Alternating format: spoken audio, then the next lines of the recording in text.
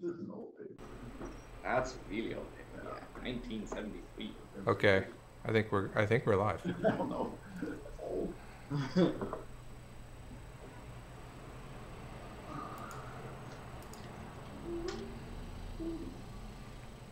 All right. Let me know when we're ready. Oh, we're ready. Go for it. All right, cool.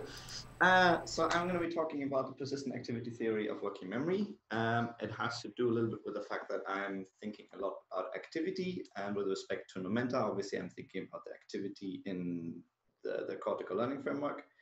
And I have some things to say about that, but I want to make sure that it's understood where it's coming from. So that's why I'm going to do like a quick dive into how people think about working memory and what you can still find in the textbooks, but what is changing rapidly and why.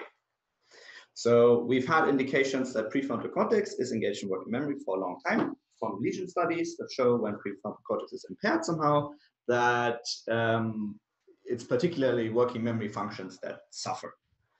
One thing that we should maybe quickly talk about is what do I mean by working memory? So just a cognitive definition of it. I haven't studied cognitive science per se, so I'm not sure if I can give a proper definition, but the point is you want to disambiguate short-term memory from working memory in the sense that working memory is working memory because it is operable, right? You can work with it. It has short-term characteristics in the sense that it is, fast learning and low capacity, but it is the key point is that you are keeping something active so you can work on it. How is that different than short-term memory? Yeah, putting an act on short-term memory? Because short-term memory just focuses on the aspect that you can buffer some information. But then any information I store in memory is workable in some sense, otherwise it wouldn't be useful. Oh, I don't know. Like your long-term memories might not be workable. Sure, I have a long-term memory what this room looks like, and I use it every time I enter here. Right, but then you put it into working memory. I don't know if I agree with that. Right. So at least the argument. I guess I don't know the proper definitions from the cognitive theory point of view, but that distinction seems rather artificial to me. At least the cognitive theorists have made this argument that there's a difference to the working memory system in the sense that, so for example, all the different modalities have like dedicated subsystems. So for example, you have a phonetic loop, like a special circuit that is just there for looping, phonetic content, right? So you can think about a phrase or sentence without actually thinking about its contents. You can just repeat its phonemes. Yeah, that seems like a pretty. That's right, and you have that's sort of the very rare example when someone's sitting there. Well, I don't know. We have such thing for vision too, like it's called a visual spatial scratch pad. They call it, right? So this idea that you can close your eyes and there's sort of like some after image of where is what in the room, and you can think about it. Yeah, but all right, I don't know. I think it's okay. I'll just say that I find the definition distinction. Right. I guess I'm not happy with that. Right. Okay. So what I got from you saying is that there are some storage elements that, unless they're brought into working memory, don't have all the modalities we would normally associate with cognitive function. Right, exactly. In order to be cognitively capable, these things have to be workable and not just buffered information. So I'm gonna be a little right here. Mm-hmm. The idea of moving memory in the brain is false. We don't move memories in the brain ever. Mm-hmm. It's not like a computer. You don't store something over here. You basically re-invoke the same status of activity under different conditions. Mm-hmm. So at any time someone says, well, we're going to move this into working memory, I go, it doesn't sound right to me. You don't move memories in the brain. There's no mechanisms for doing that. Well, but there are signatures of that process. Well, I don't know. Is there? I mean, there's activity signatures of that process. Well, there's activity signatures of memory, of activities. Yeah, everything's activity in the brain. But the point of that, the idea that if you basically to remember something is to take the state of activity of a bunch of neurons and being able to revoke it, reinstate it some other time in the future. Mm-hmm. And I'm fine with that. I buy into it. Yeah, but there's no evidence whatsoever, as far as I'm concerned, that you actually take that pattern and move it someplace. Yeah, that's not how I meant it. That is a too literal interpretation. Well, people get of what I think people get really messed up on this. People don't understand that, and they start talking about these things in ways that aren't right. Now, the physiologists wouldn't maybe get fooled by that, but so many people do. Cognitive theorists, they get fooled by it all the time. This is a really, really key idea because it really limits the number of ways you could store something. It's always, it's very, very limited. And I think this idea of this sort of looping thing where you're going through a sequence, that's like that is like the one sort of extreme thing. It's not even memory in my mind. It's, I don't know what you call it, but that's I disagree that that's a common thing. I think it's very uncommon thing. Right. I think it's tricky to take these words literally, right? Well, I mean, can we, in the context of the 1,000 brains theory, think about cortical columns, there's memory that's stored in synapses. That's kind of long-term storage. Right. And then when we're sensing objects and stuff, we sort of invoke dynamic activity that corresponds, let's say, to the set of objects that are possible given the information we have so far. And that's kind of in some dynamic state. And we can, in your words, operate on it in the sense that we can form predictions based on it and expectations. Yeah, but the memory is always in the synapses. But there's a dynamic state that's associated with what we're sensing right now, and then we can use it to form predictions and expectations. And you can think of that. But I'm talking about working memory. I just think that when the brain operates on active states and you invoke active states, then it works on it. But I think that's what he's saying is. That's what he's defining work. If I'm understanding, that's the distinction between short-term memory and working memory is really fuzzy to me. But the distinction between long-term memory and dynamic state that you can operate on seems very clear. I don't know where you're going with this point, but I've kind of come to the conclusion a long time ago that the only way you can store anything in the brain is through changes in synapse. And sometimes those can be very permanent, like you're growing new synapses, but often they have to be very temporary, and you're changing something about the synapses. And but it's all basically the same type of associative learning. It's just different mechanisms could underlie it. And so anyway, I guess I react very negative when people start making these distinctions about different types of memory and the moving around and all that stuff. Because it is a big confusion. I think even neuroscientists get confused. Certainly cognitive. It is clear though that there are brain areas that are correlated with certain memory demands and others that are not. Well, it is totally possible, in fact, likely that certain areas are going to be, in fact, there's evidence for this. I've seen talks about this, where certain areas are going to be more suited for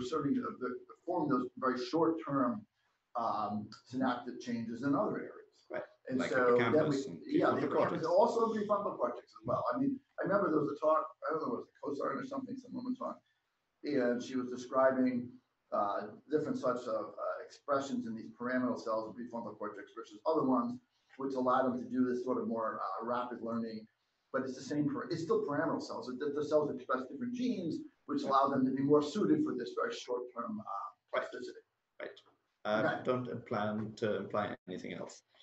But the original thinking about working memory is really quite different. Because following those early indications that somehow working memory tasks tend to be impaired, if you want to think of it in short-term memory, think of it in terms of short-term memory.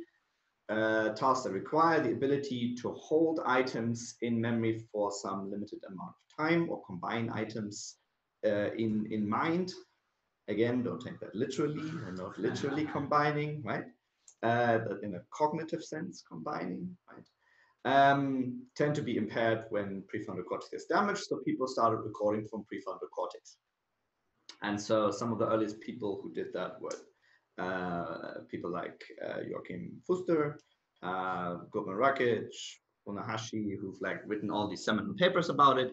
And the early work kind of worked a little bit like this. So you had some behavioral task, right? You had some monkey who was looking through some glass door to look at two different receptacles.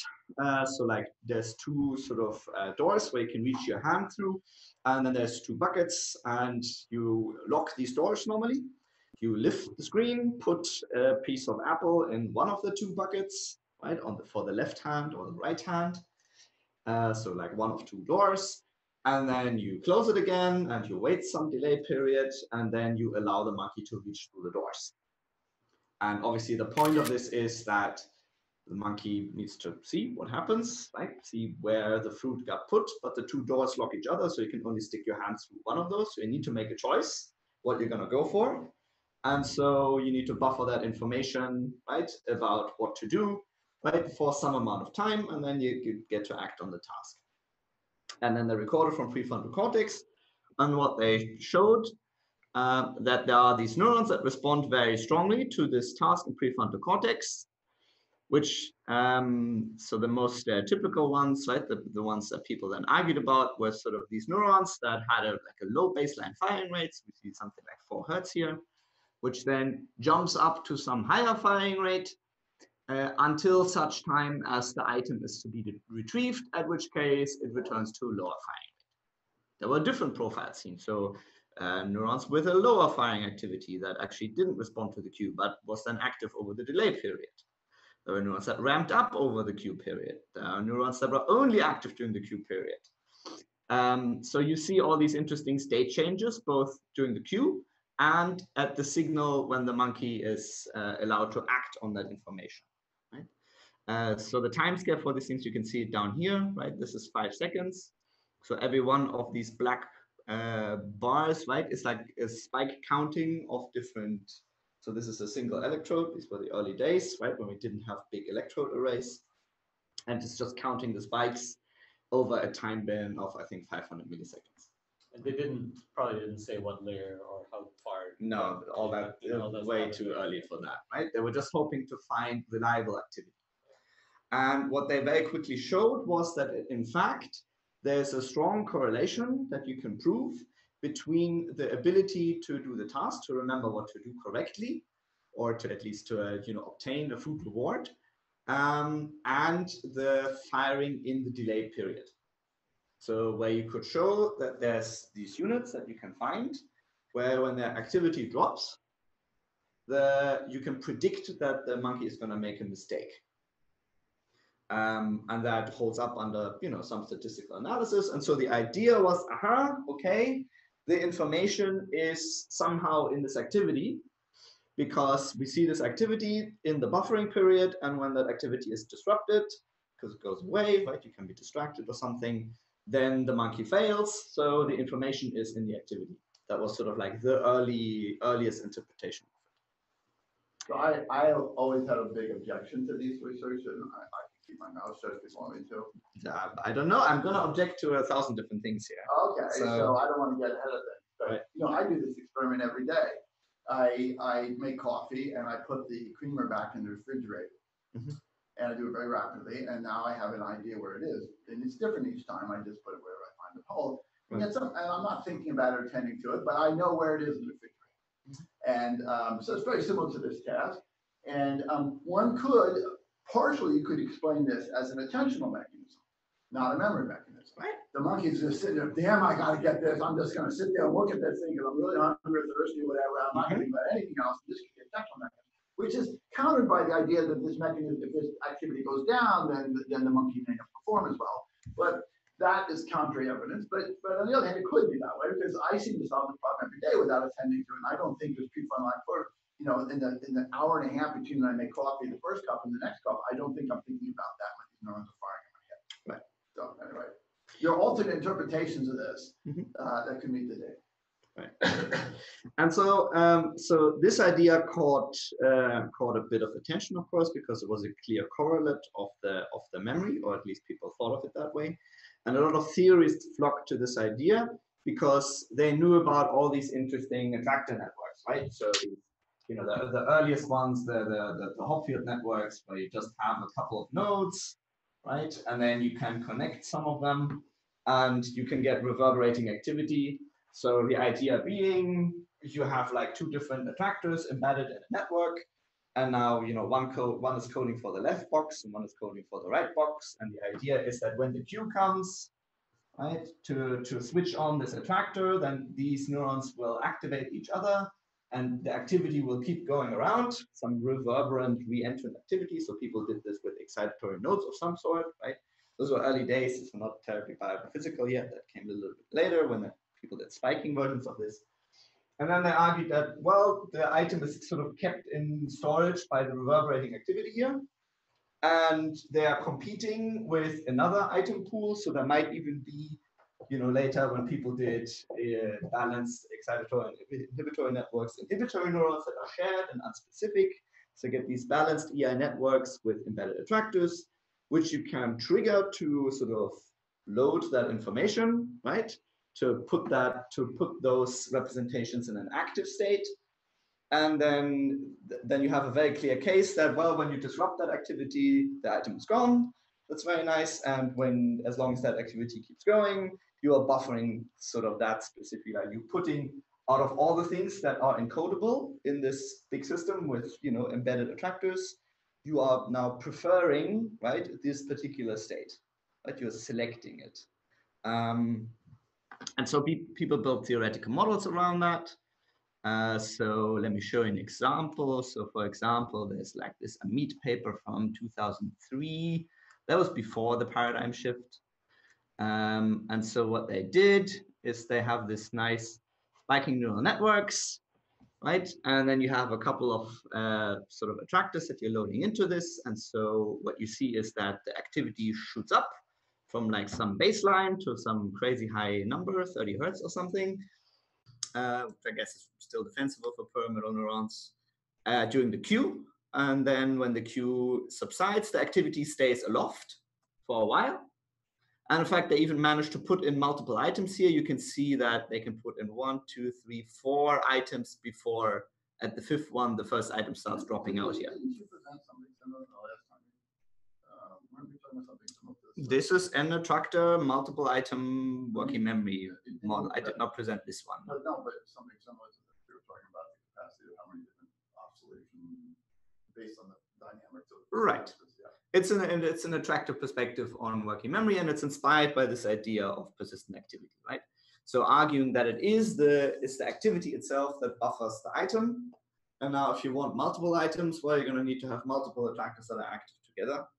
That creates some problem. There's, in fact, some people even past when the controversy got started, got like stuck on this idea. And so you see papers like this one, which I found outrageously sort of blatant in its violations of biology, where they made sort of a nice multi-item short-term memory mechanisms, and they wanted to do it with these attractor networks.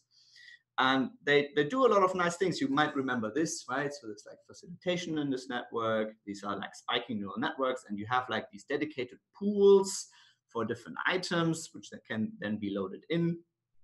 And they share an inhibitory pool to balance the network. And you see these, right? These are spiking neurons, so they have an expression for membrane voltage, and there's different transmitters in here, GABA and AMPA and NMDA and whatnot. So it's quite a biophysical model. But then what they do with it are things that are not really seen in nature, right? Where the activity of these neurons jump from like 0 hertz to like 100 hertz when there's a cue present, and then it settles in some 60, 70 hertz regime where the items are then maintained actively. That is not really what we saw in that data. Obviously, we've done since a lot more. What was wrong about that in the data? Exactly. Well, so, okay, right. Just really briefly, just really It just that the rates are too high? yeah, the rates are way too high, right?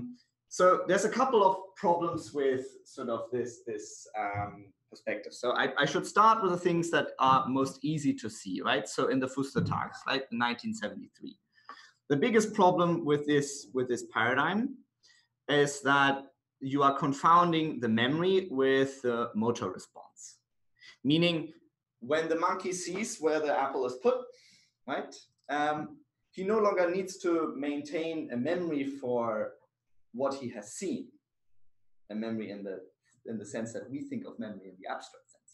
But instead, what he needs to store is a motor command on which arm to move, and all he needs to do now is withhold that movement. So you have a preparatory motor response. That would be consistent with my argument for attention. Mm-hmm. You're attending to the box that has, which is in some sense that invokes a motor command too. So right, those are both consistent. Right.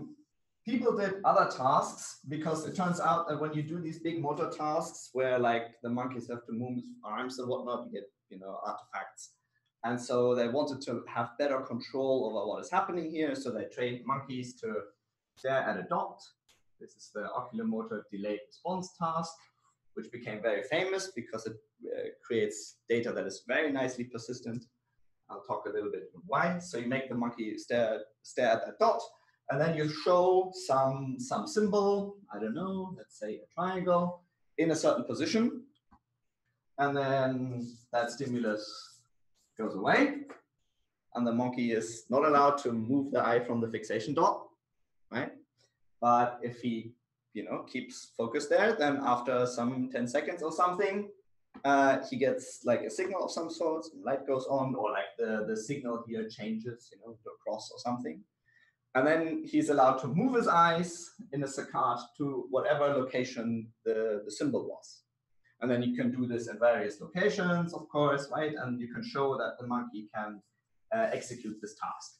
So you get rid of the whole arm movement thing, but you still have the problem that the moment when the symbol appears, the monkey can forget all about that symbol. All he needs to remember now is that I'm gonna need to look right as soon as I'm allowed to. But I'm not gonna do that yet. Couldn't you do an experiment where there's multiple different motor commands that you need to do? Right. And so people started getting concerned about this problem, right? So this is the problem of the... What did you mean by multiple different motor commands? Like, for example, with the original fruit in the box, it could be, you get a later signal that says, okay, you should move your right arm in, or you move your left arm in. That's called a retro cue. Yeah. A cue afterwards that tells you what motor commands. You can't store the actual motor command. Right. So you could make that much more complex. Yeah. So people have come up with slightly better ideas how to do this. It's an intentional mechanism. Yeah. Because you attend to something, then you have a choice of how you act upon it, but you still attend. You still need to remember the location somehow. So I'm, hoping to not have like too much discussion on this, so we can actually get through this. It seems to be a tricky composition. Yeah, good. So one of the first things that Fuster did here, right? Well, he was concerned about what are these neurons that are switching on their firing actually doing? What are they actually encoding? Are they encoding the space, or are they encoding the visual memory? Are they encoding the motor command to be executed? Like, what is it actually that is being buffered there? Is that attention, right? Is that inhibition of the motor command to be executed, like trying to, not move? And so you can modify this oculomotor delayed response task, right? Where you have to move to some cue after some delay period, by instead saying, well, you're not moving to where the cue appears, but you have to move to, 90 degrees perpendicular to it. And then you can do an interesting analysis in what these neurons that are responding are actually selecting for. And it turns out they are, in fact, actually not so much selecting for buffering the memory. They are selecting for the place where you're going to move to. So in these spike raster plots of like these different trials, right, what you see is that you get high spike rates for a preferred direction, right? You see all the different possible directions where you could do a saccade to, right, and the eye movement. And in fact, these neurons have a preferred direction. And so that is disconcerting, right? Because we are apparently confounding these ideas. Well, again, it's consistent with an attentional mechanism. It is consistent with with... to where you're going to move, not right. what you see. Just a quick question. Yes. When you said the monkey was required to stare at the dot, was he actually inhibited from moving his eyeball, or was it just He doesn't get the reward. He doesn't get the reward if he moves his eyeball. Okay. Right. He needs to stare at it, or else there's no If he reward. moves, The trial gets aborted if you move your eyes off the fixation dot. Okay, so he couldn't be attending on, I need to.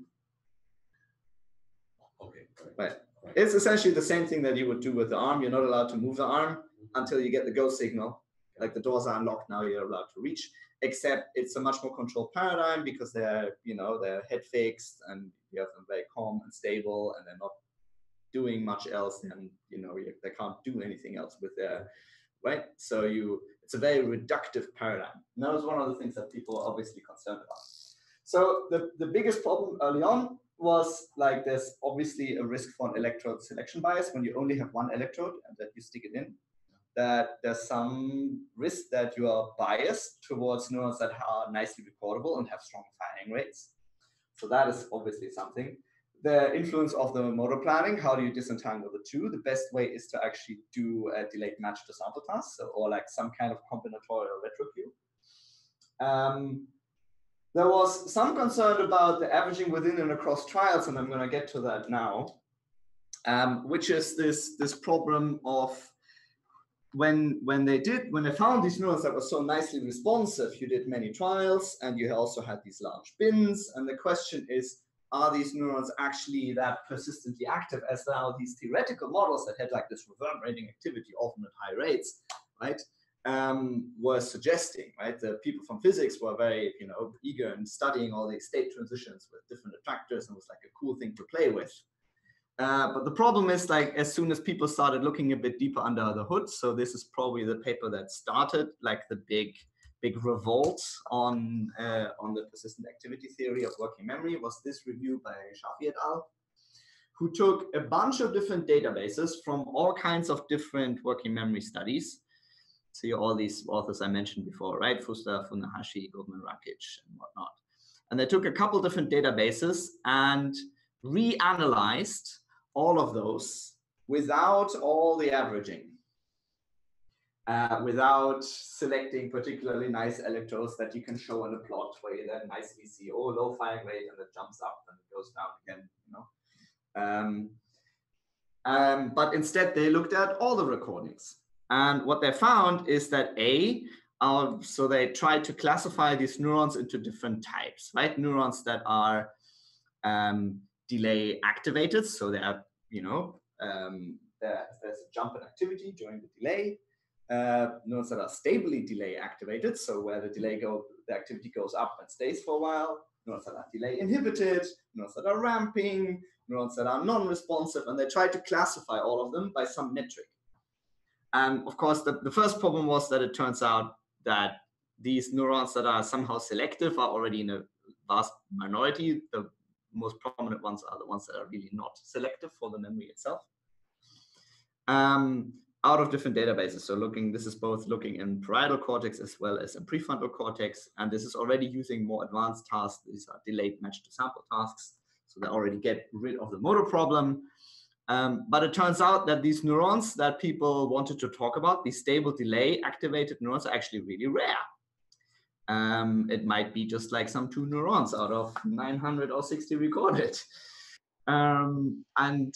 And the other thing was that these delta frequencies, right? So the jump up in activity is actually quite low. So here you see like some baseline frequency, and then the delta. So what if they are delay activated? How much higher is the activity during the delay? Well, you can find a couple of neurons that have a very nice jump, but you can see this is if you look at the whole data, it's a garbled mess, right? So sort of strengthening like this fear that there might be, selection bias in here. And they went further than that. So this is like looking at the dark matter of neuroscience. Yeah, exactly. So they really went deep down. I'm gonna just like jump to the end here, actually. Well, maybe this is worthwhile, right? So because it turns out when you look at many trial averages of a neuron that you found to be nicely, stably delay activated, it looks very nice. If you look at the black line here, right? This mean, let me zoom in on that a little bit. Can I go there? There, that's good, right? This mean, the black line, is very nicely low at baseline, and then during the delay activity, it jumps up by a couple of hertz. But when you plot in the individual trials, you notice something. Wasn't this basic variability observed elsewhere in the brain much earlier, going back to even Hubble and Wiesel and things like that, where repetitive trials, individual cells, on average of many trials, they do certain, but on individual trials, they were all over the place. Right. This is not a new idea here. Right. It's reliable only in the average. So this basic effect has been known, I think, earlier. Yes. They're just applying to this particular test. Exactly. Here, seems you see some sort of an oscillation. Well, those are Is that what you are? So obviously I'm curious to see whether there's oscillations behind it, because the models that I'm using actually produce some oscillations of different type actually. But the main point is here is severalfold. So one is there seems to be a problem with multi-trial averaging. right? That you only get this nice delay jump if you average over multiple trials. So you don't really explain the individual trial. The second problem is that there are some periods during this, practically always, there's always some period in the delay activated part where you're supposed to have higher firing rate, where the activity actually drops below the baseline. Meaning, if that is your mechanism for in reverberation to hold the activity, that's where your activity, your item is supposed to drop out. But it doesn't, right? Like these monkeys are still capable of doing this task. And then the third problem is you see that there are these very sharp changes where from one time bin to the next, right? Note these are 500 millisecond time bins, which are the binning that people use, like Goldman, Rakic, and Fuster, and like these early investigators. The problem is they're changing like rapidly, right? From bin to bin, they're super sharp. Yeah. Suggesting that the temporal dynamics, what is behind that, are actually a lot faster than these time bins allow for. Maybe to accurately see this, you need like 100 millisecond time bins or even sharper. Right? Yeah. So if you really want to understand what is happening, you need to get rid of the multi-trial averaging. You need to get rid of the inter-trial averaging, these big bins, right? And maybe then you would have a chance of like, actually looking under the hood, what is the actual mechanism here? Because clearly the memories, like this argument that the theorists were then making on that broad argument from the average data, that it's reverberating activity, is quite shaky when you look at these data, right? What do you think is the right time bin? Since I think there's a role for gamma oscillation, the right time bin for me would be something like 10 milliseconds or so, because then you can resolve 100 hertz oscillations. So you couldn't do that with calcium imaging, obviously. No, but you would still get the slower component, the theta component, so it still has value, I think. So let me just jump to the conclusion of this review document. So a couple of these things I'm going to pick out from here. So one is that the experimentally observed data do not uniformly conform to the characteristics that were ascribed to it, right? This idea that there's some low spontaneous firing rate and some large excitatory frequency change from baseline to the memory period, right? That is what these theoretical models were saying, in some crazy cases arguing about a jump from like 0 hertz to 100 hertz. Like those were the models that I just found outrageous. But there were models that were capable of doing this in a more modest and defensible way. And then this idea that there's a stable, highly structured network, like a subnetwork, which codes for this particular memorandum. And then you would have some bistable switching dynamics. So Amit and Brunel did a lot of analysis on that. Right? They're interesting systems to study from a physical. But the data doesn't really show that, right? First, that have all of these properties, right? Because you need memorandum selectivity, right? Rather than selectivity for the place, right? For the motor command, right? You actually want it to be memory specific, so you need some way to disentangle that with retro queues or delayed match to sample tasks. You want low baseline frequency. You want large change in firing frequency from baseline to delay. You want reliable inter-trial behavior, right? And you want a stable structured delay period firing. And then it turns out that holds true for, like some 2 out of 900 cells or something in these databases. So that is certainly problematic. Then the mean average firing increase from baseline to delay is like 6-7 hertz in the parietal cortex and about 1.8 hertz in the prefrontal cortex database, which had a delayed match to sample task. SDR is some spatial delay response, I think. Right, and of course, substantial variability, right? So less than 3% of the responses in the prefrontal database were actually sort of conforming to much of this in the memory cell sense.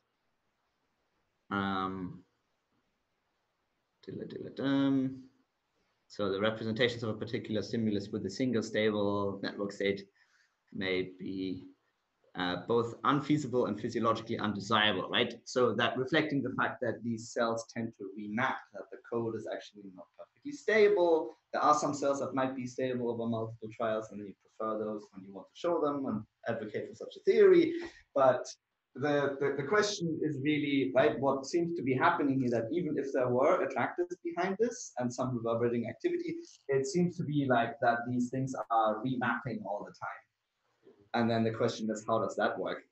So more modern analysis has since shown by there's a nice paper by Murray that actually in the coding space, if you recall from hundreds of neurons there, you find both a dynamic component and a stable component. So you can do some PCA analysis and show that there's some neurons that actually acquire over a couple of trials a very strong selectivity for very specific memoranda. So those are the nice ones that we like.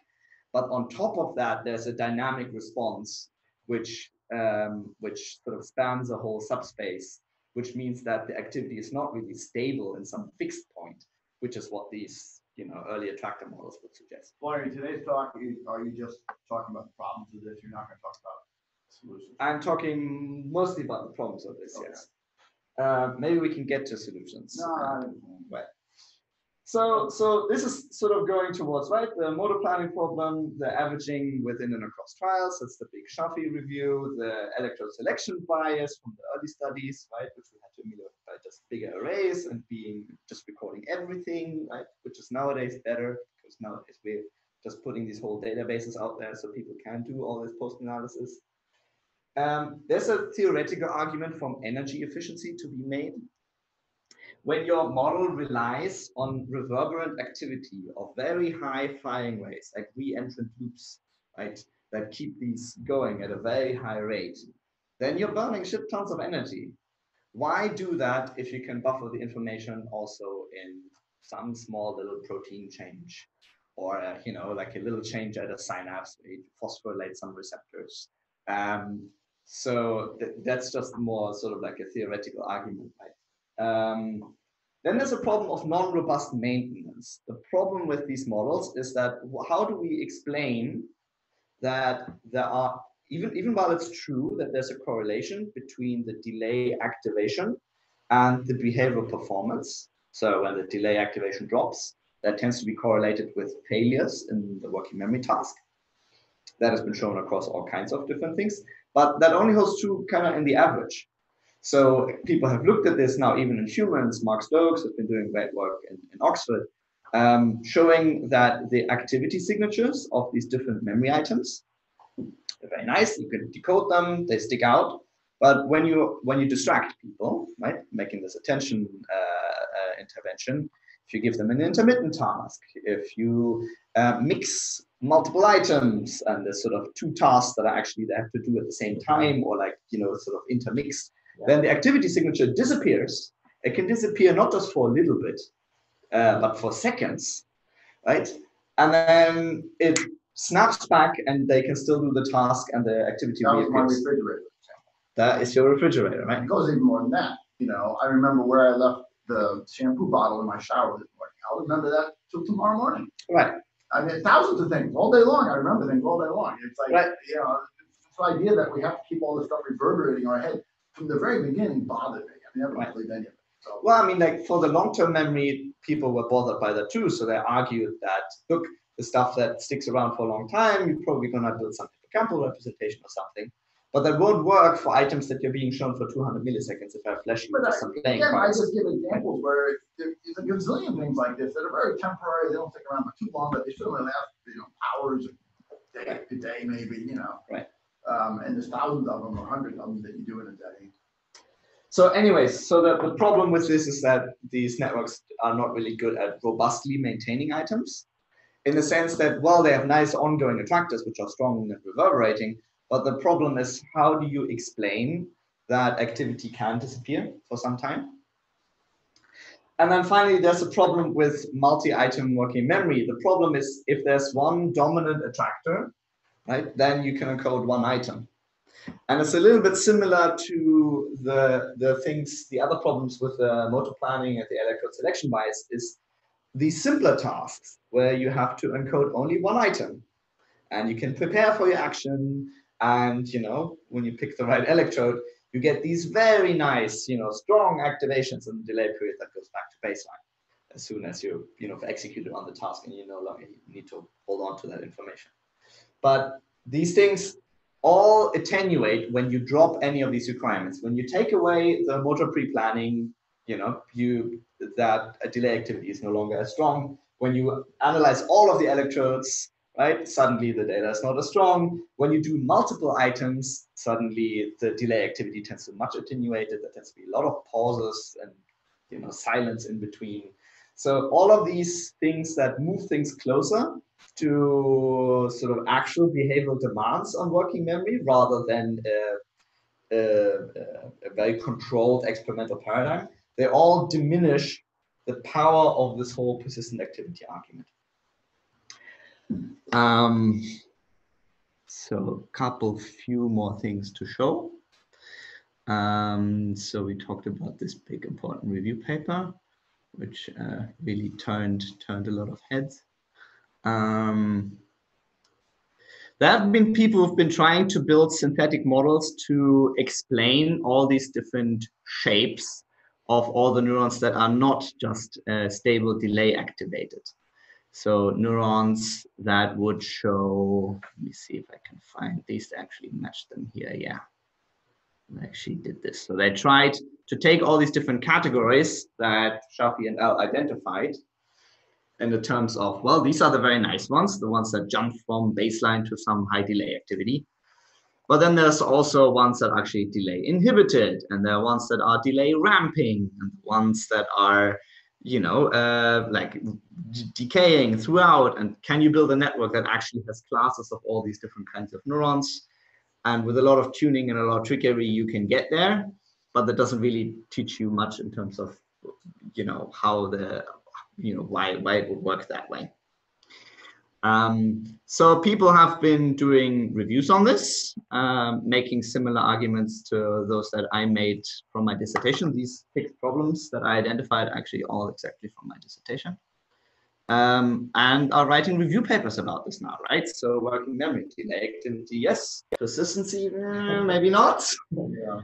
That is the timid way of saying it. I have punctuation in the title. I have some sympathy with that. It's the problem is, of course, is that all the people who've proposed this and all the people that have built a career on these nice attractor models and studying their dynamics, to tell them that they have been not necessarily misled, but that some early selection biases and some early overinterpretation and a bit of unlucky sort of early conditions of how we got started on this led us a bit down a bit of a garden path, right? And so they are trying not to offend everybody when they write a thing like when they write maybe not. They mean no exclamation mark. Well, yeah, well, that's how I would write a paper. But again, I'm early in my career, and I can afford to, right? So I have a lot harsher things to say about any and all of this. That's just not as harsh as what I have to say. Not so much. Yeah. But things are changing, right? So when Marcus and I met at the Cognitive Neuroscience Society's yearly meeting right downtown San Francisco, Earl Miller was presenting some of the data that they've recorded with multi-electrode arrays with a multi-item delayed match to sample task, so getting rid of the motor planning, getting rid of the electrode selection bias, analyzing individual trials, getting rid of the averaging with very fine temporal resolution, millisecond resolution across all frequency channels, getting rid of that problem, and doing a multi-item memory task, getting rid of that problem, right? So trying to address all of these concerns at the same time. So it's a lot more ambitious. And then what they see is that the most informative electrodes, the ones that are best at predicting task performance and that where with a theoretical decoder can read out the most information and can predict what memory items were actually shown to the monkey. Those tend to be ones that are not necessarily even persistent in the sense, but they tend to be gamma bursting. So when they look in the frequency bands, they find that the electrodes that have like these gamma bursts tend to be the most informative ones. And these gamma bursts they happen sort of like at sparse intervals. You see them like, like a second apart. There's one here at 900 milliseconds, and then 1600, like half a second later, there's another brief burst. And of course, that might explain these sharp transitions that you saw in the big bins, right?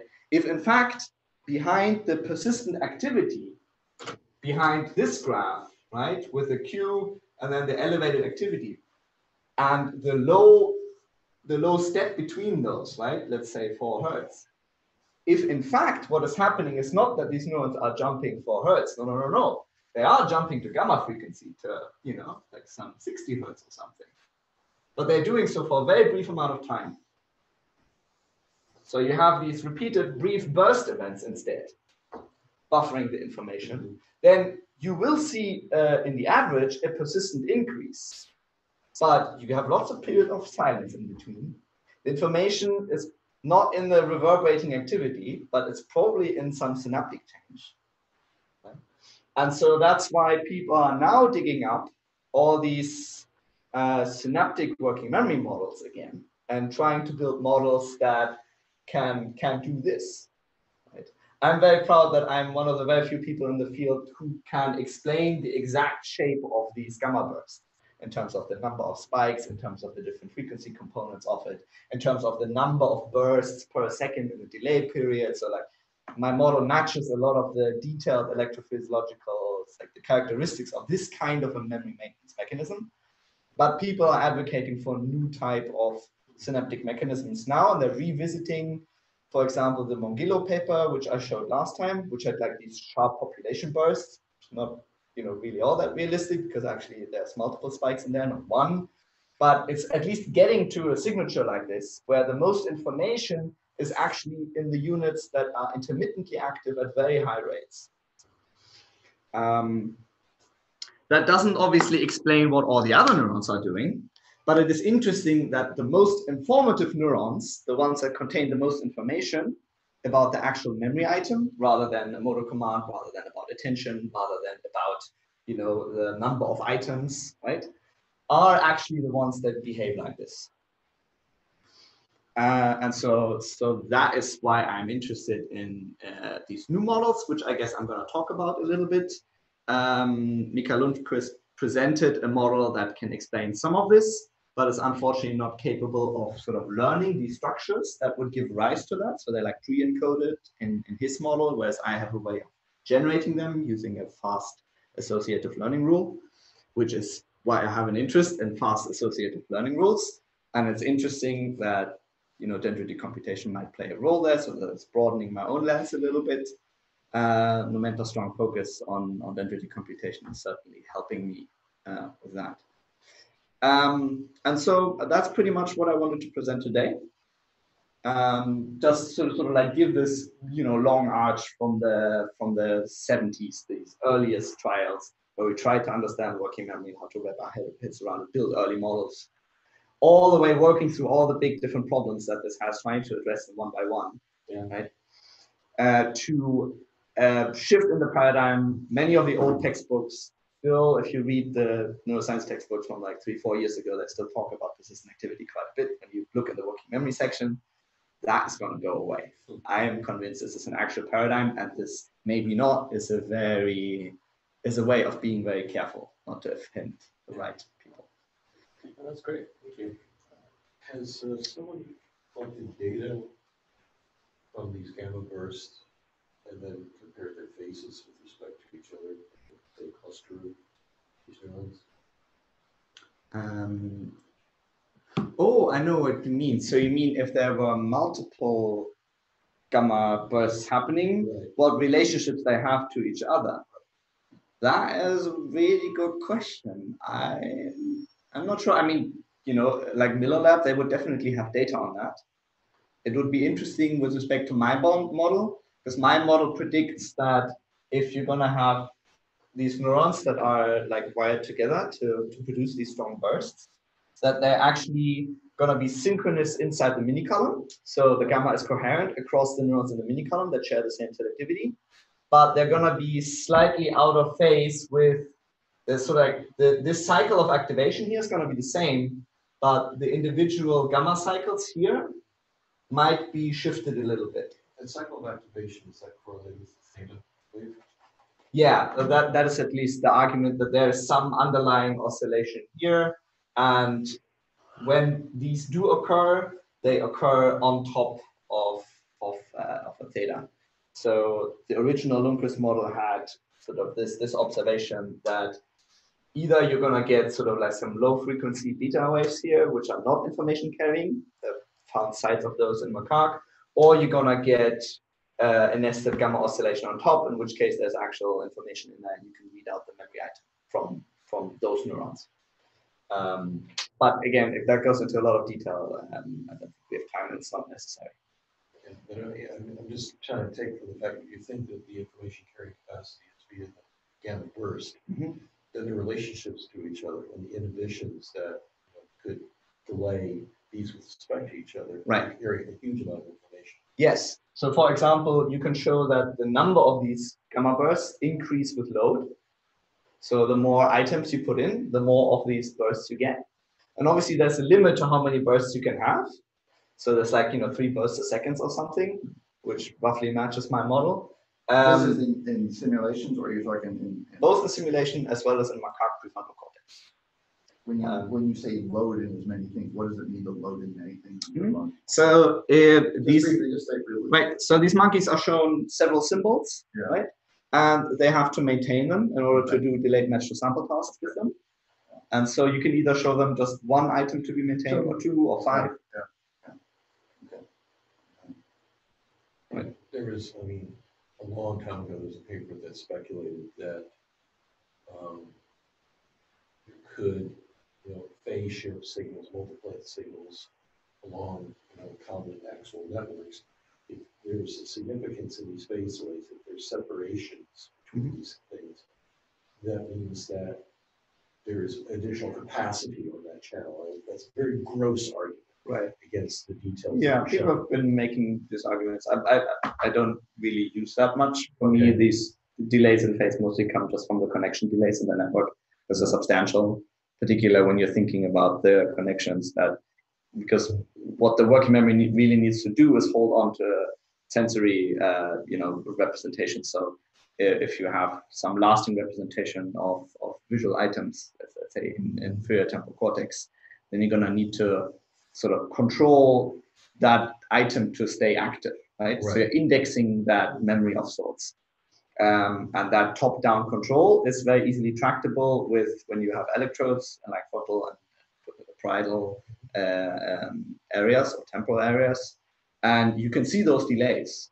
You can see prefrontal cortex leading or lagging the areas that are responsible for the modality of the memory stimulus.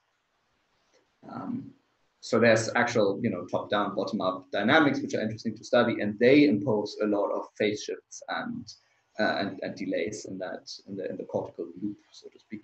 Yeah. And kind of a high-level question as we think about kind of the 1,000 brain stuff and cortical columns. In the working memory, most of the literature that's focused on prefrontal cortex and parietal areas and stuff like that. But if we think about the cortical column as sort of having all of the different, capabilities that might be, useful anywhere, I guess the question is, are there correlates of working memory that people have shown in primary sensory areas or in intermediate areas and things like that, or is this something that's really very special to prefrontal cortex or something? Right. So typically people make the argument that you can read out the identity of working memory items from early sensory cortex, but you can do so because of feedback projections, not because the items are maintained through a mechanism I guess inside that's sensory a cortex. different, that's not quite the level of the question I'm asking. Okay. It's not like in these tasks, do they find things individual? It's just, are there other tasks? If you think about a generic definition of working memory, you wouldn't expect these tasks necessarily to show working memory in V1, but there might be other tasks that are more appropriate to invoke working memory in V1. Do you see what I mean? I guess it's a different type of question. So, it's like, it's kind of this idea of having. Jeff looks uncomfortable. Let me just finish the sentence and then Jeff, it's more like this definition that you have a dynamic state that's dependent on stored memory, but it's used to operate on items, right? And has an impact. That's a very generic definition that could very well happen in V1, but you would need different experiments to show that. Right. It's just generally true that the areas where you find the units that are most multimodal and task specific and have the strongest decoder ability in these experiments. These experiments. There's an experiment bias here, right? As well, right. As these, right. But people have been doing a couple different kinds of tasks, right? So like, like SDRs and ODRs and different motor response tasks and whatnot. And it tends to be true that in the higher order areas like prefrontal cortex, you find a lot of units that are very good for decoding, the tasks, the rules, the items that are currently being maintained. Yeah, I can think of a couple of experiments that are very analogous, but they show up in V1, the signature. So, like Michael Mary's stuff, for example. Anyway, go ahead. Yeah. Well, this is like reliving the painful past to me. So I'm I'm sorry. There's so many things I didn't like about these experiments from the very beginning, and so when people spend all those years analyzing stuff, I think are fundamentally flawed from the start. It just makes me want to ignore all something. I like to read the data. I like to see the data they get, but their interpretation I throw out the window. I mean, for example, they talk about it as if these prefrontal areas, this is what they do. This is their job, is to do working memory, which is bullshit. It's like, it's such a complex, big part of your brain. It's modeling the world, and this is a tiny part of it, which is consistent with this idea that what you're really detecting here is momentary attentional mechanisms, not what, so when you look at all these other cells there, and you say, well, how do these cells fit into this working memory thing? They don't. Yeah, it's way too reductionist. There's grid cells, there's orientation cells, there's this and that going all over the place, and they're trying to look at this big, community of thousands of people and say, well, this community sells hot dogs. So how many people here, how many people are selling hot dogs? No, it does much more. That's one thing that bothers me. It just talking about, and then the whole idea about talking about this as memory, I just don't think of it as memory. Memory is always in the synapses. These are working states of the brain, so that it fits much more likely with the attentional states. What are you currently attending to? What are you currently thinking about? Than memory. So I find that whole concept of memory is bothersome. Right. And I've argued that before. What I think is the big thing that's occurred in my mind in the last few years, not stuff that I learned, not that something I did, is that the working states of the system, the active neurons, are cycles. We have always known that these different cycles that are going on, but the idea that there's multiplex during these cycles which first came up in work, I think, in the hippocampus. But that's like a huge idea, right? There's multiple things happening in time, and they're not just multiple items are memorizing. If you look at the hippocampal progression of things that are going on there, it's representing different things that occurred through time, through space, and so there's a big overlapping new idea that's come about. I don't know how many years it's been. That yes, you got this memory stored in synapses, whether it's permanent synapse changes or these genetic or these chemical temporary changes, and then you have activity states. But the activity states themselves have a much more complex life than we anticipated, and that's like a big idea. That that opens a whole box of ideas. You really need to look under the hood. You can't just go with time rates. You can't just go with spikes. You need to look what's actually happening to membrane voltages, and probably not just the soma. You probably need to look at the dendrites too. Well, more at a higher level that we could say, people could say, oh, well, the current thing you're thinking about is these neurons that are active. That's what your current state of active. That's your thought. But in reality, there's a sequence of these happening very rapid, alternating different assemblies that are active that represent different things in time and different things in space. It's just like there isn't a single state of the brain. The activities of the brain are cycling through states in a very rapid form. And that to me was like the big discovery, that's like the big thing so it wasn't known 30 years ago. I don't know when it came about, but I only learned about in the last 3 years. And one of the cool things that has happened recently that I got very excited about, work by both Mark Stokes and Nathan Rose, that sort of strongly emphasizes this whole argument that activity is sort of the, it's like just like emergent phenomenon of the connectivity really underneath. Is these interesting working memory tasks where you show that when you have these periods, like you show some item which can be decoded by some means, And then you show that that decoder goes back to baseline, so the item kind of disappears. But then when you show an unspecific stimulus, so they literally just show like a strong grating pattern, or like what Nathan Rose does is the TMS pulse to the brain, like literally just like just blasted with something, right? Entirely unspecific. What you see is that almost like an impulse response in engineering, where you test a system by putting a pulse on the input, and you get some understanding of what's happening by then reading the output. Really hard on complex circuits. Right, really hard. Yeah, but you do that when in college. Okay, you got three resistors, an inductor, and a capacitor. What's going to happen? Right. These 6,000 elements. Right, but the cool thing is it does work, because after these unspecific pulses, after just like these strong, contrast stimuli, which don't have orientation selectivity, like for these GAPAs that you've shown, suddenly the items that you showed earlier, the working memory items, they pop out, they show up again. And so that obviously is an argument that the information is still there, and actually you can make it visible by having lots of activity. And it's not quite the same as pulsing an electric circuit. I mean, a TMS pulse is. I know, but when you do that in college, you learn the dynamic properties of the pulse, right? Like how does all the circuit dynamically. Here, you're basically there are stable states of this neural circuit in the brain. These are the things you remembered, and sure enough, you give a pulse, you can remember one. When they stick a pulse, a neurosurgeon sticks an electrode in the brain, puts some current, you think of something. Right. That's the same thing, right? You don't need a TMS, you just need the neurosurgeon. What happens when I do this? What happens when I do this? Oh, I'm thinking of a dog. I'm thinking of the song, whatever. It's the same basic idea. I think that's overstretching the analogy.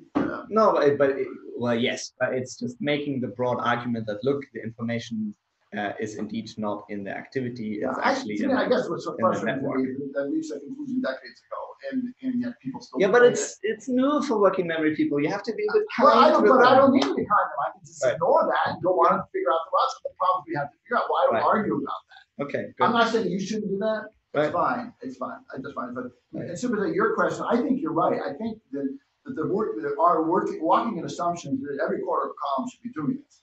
And I think the point I made earlier that there's evidence that in some parts of the brain it's more amenable to short-term synaptic plasticity that we would think about the very quick learning, and other parts of the brain maybe less so. That could be like variations. It's variations. It's literally that talk I was thinking about. Florian was saying, yes, we have these layer 3 pyramidal cells in different parts of the neocortex, and we've looked at the gene expression of this particular gene, and we found that this gene expression is associated with the areas we think are more associated with this quick, I hate to say the word, working memory, but really quick memory or quick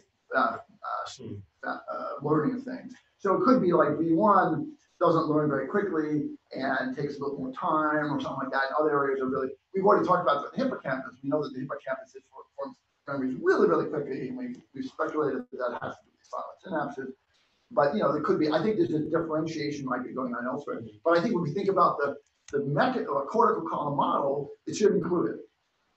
We can up it a little bit on one model and down a little bit on another model, but I think the mechanisms would be there for every cortical column. That's how I would think about it. So I only wanted to point out to whoever wants to follow this, my dissertation has extended part on this, talking about the persistent activity theory, the controversy around it, ways to think about synaptic working memory.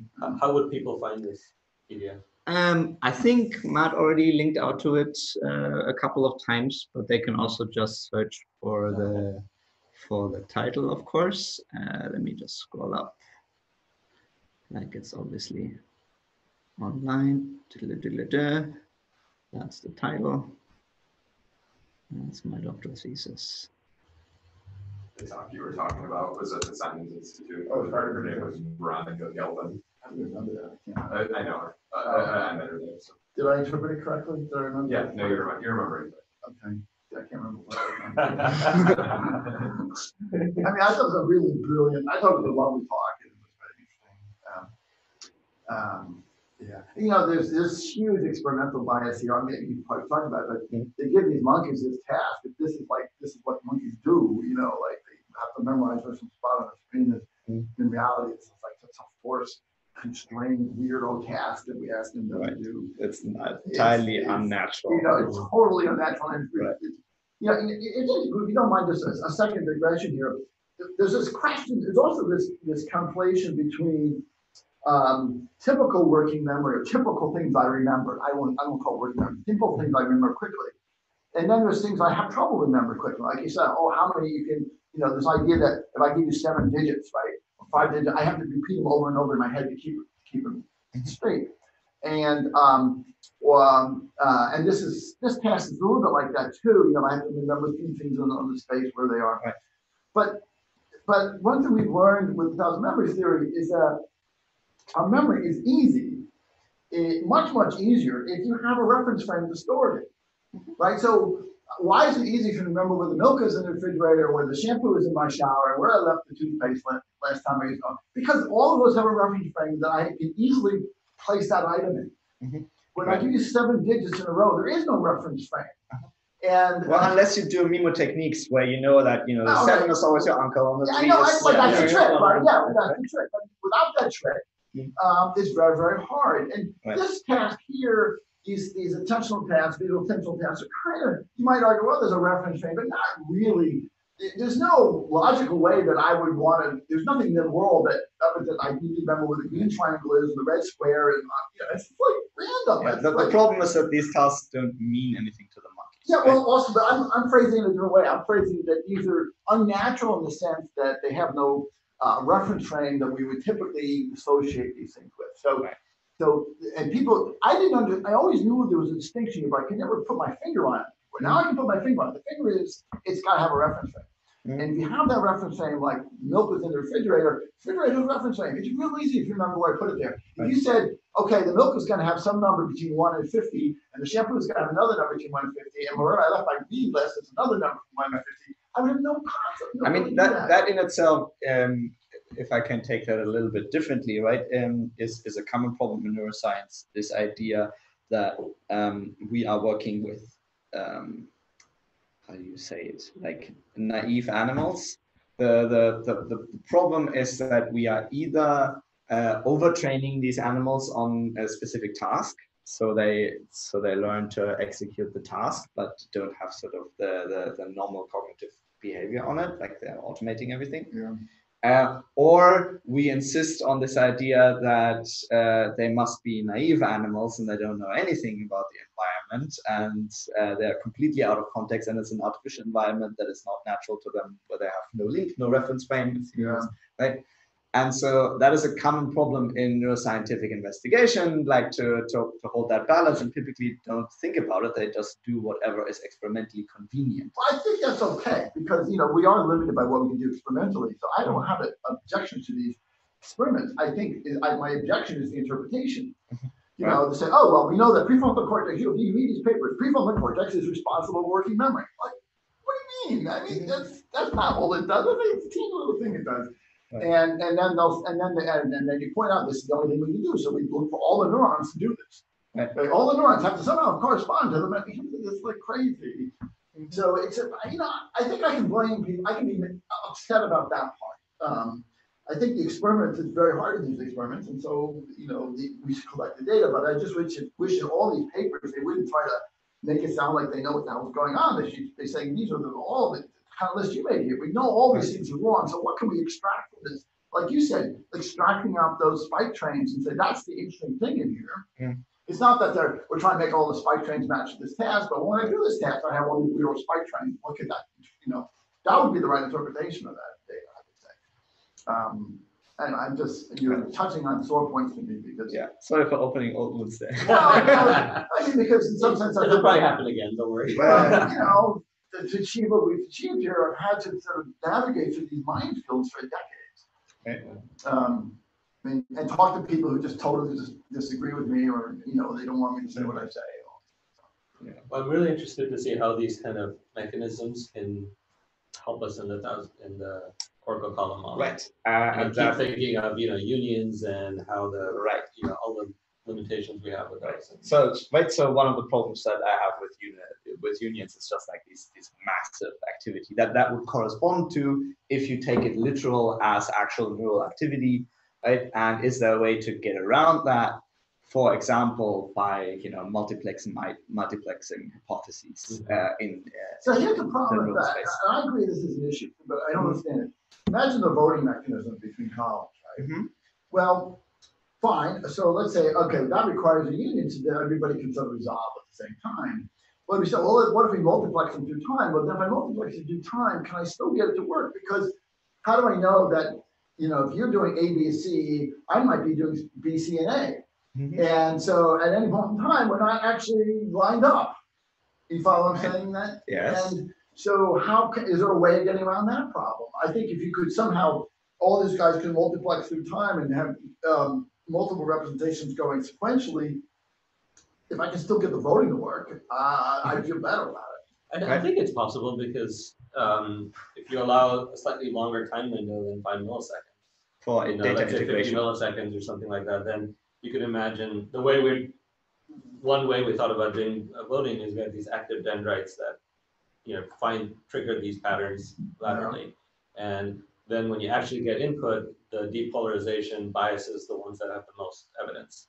Right? And so, but if these things are multiplexed, if it's fast enough, the depolarization lasts for 100 milliseconds or more, and so the voting could still work just fine. In that kind of In a 100 millisecond or 200 millisecond. Yeah, exactly. Or 50 milliseconds, whatever. It wouldn't be 5 milliseconds. Well, I think the depolarizations are sort of a couple hundred milliseconds. Right? Yeah, exactly. Yeah, some metabotropic activations. Well, I think that's an interesting.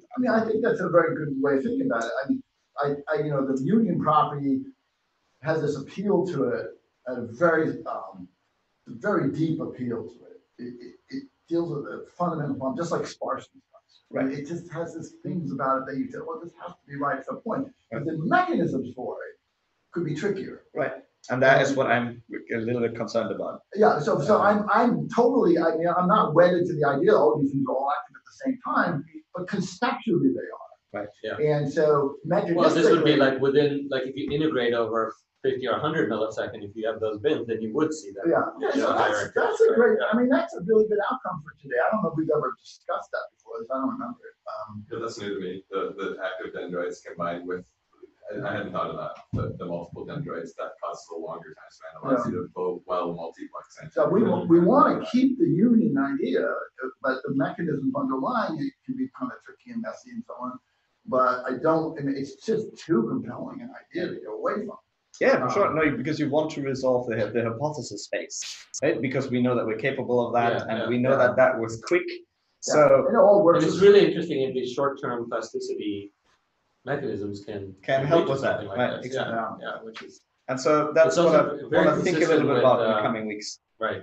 Yeah. And I guess it's going to be a couple of conversations with Jeff. But the whole reason why I wanted to put all of this out there and talk about these things is because I want to rope as many of you, possible into this conversation. I know that we're a bit busy with other things, but I also care very much for this framework.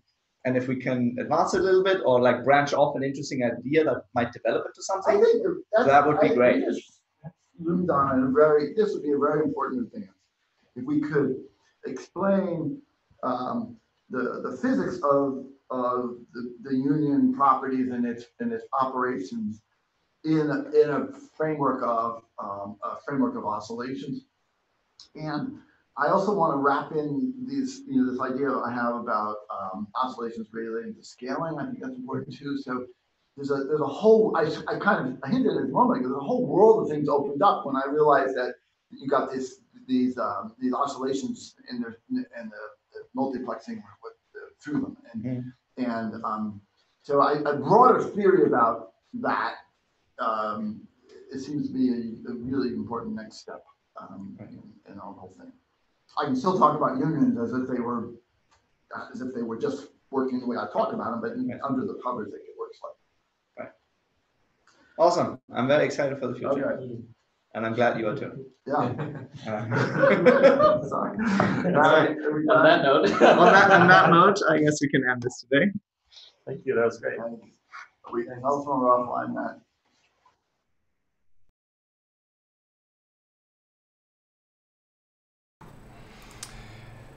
Hey everybody, thank you for watching today. I appreciate you. I gotta leave this meeting. Thanks for joining. We do these research meetings pretty much every week. I think we're trying to do 2 a week right now. These are our real research meetings, so they may not make sense sometimes. We just kind of, Jeff just started letting me live stream them, so glad that there are 20 people online watching. Appreciate that. Please give the video a like if you don't mind. It helps. I want as many people as possible to watch these, and just the fact that there's 20 is outstanding, because this is like pretty detailed neuroscience stuff. You know, you've got a PhD of neuroscience talking to you about very intricate details about Hebbian learning, types of memory. So interesting content, right? So thanks for watching. Come back and watch us later. I will have another stream, I think Monday, and so I will see you then. And there will be a podcast coming out if you like these series of talks with Florian. I have a podcast coming out with him. We talked for 40 minutes or so, I think, and should be out by the end of the month. I just have to do all the editing and everything, so you'll see that soon.